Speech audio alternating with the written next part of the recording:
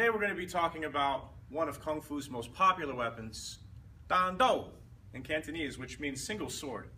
In English, sometimes we'll hear it called saber, broadsword, but in Cantonese, Dan Do. It's a very popular weapon. We have long, short, heavy, flexible, double. We have many categories of weapon, and this is one of our most favorite and popular ones. Now, before we start talking about the movements, let's talk about the design of the weapon. When we look at this weapon, we see that the handle is actually very small. It's made for one hand. So the techniques are designed for you to really strike, block, and parry using one hand. Okay? I recommend getting a nice balanced sword. As you practice more, you really want to, before you buy it, you want to try it out and see how it feels. If you can get one weighted over here in the back, even better. That really helps to balance it out. But let's talk about the design. We also have a piece here called a hand guard. And what does it do? It guards your hand. So you want to make sure that whenever you hold this sword, that you don't hold it like that. Sometimes when you're doing the form, you'll feel it move. You need to constantly go back and grip it really tight, close to the hand guard. You can use these three, the thumb, index, and middle finger to hold it, and then these two can come in there when you need support. But you want to make sure that you don't do this. If you look at the handle gets actually skinnier closer to the hand guard.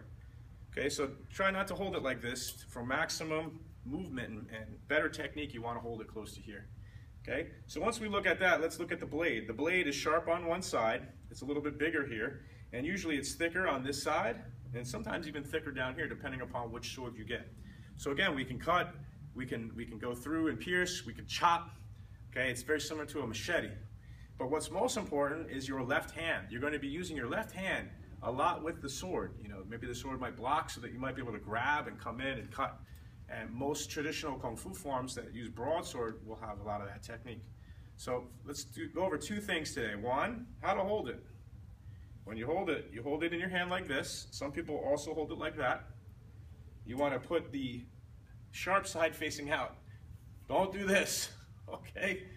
But you'd be surprised, so many people, even at tournaments, are very tired, exhausted, nervous.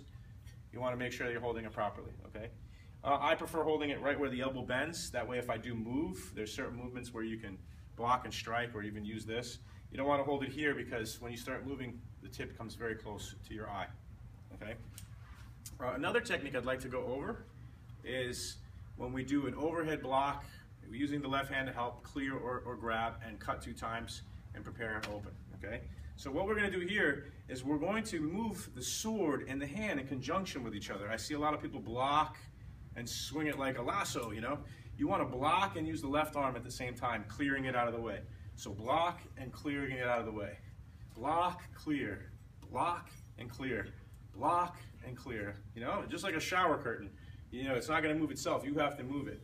Okay? But you also want to brace for impact. If something's coming in and you want to get in, one, maybe you might be able to grab it. And then from here, cut. See? Relaxing the wrist. Cut. Cut again. Very important to touch your back.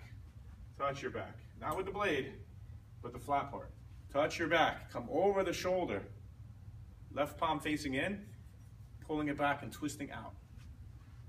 Okay? Try not to hold it too high. We're not here to show everybody. The actual technique is called hiding the blade. Chong Do. Okay? The edge of your hands facing out.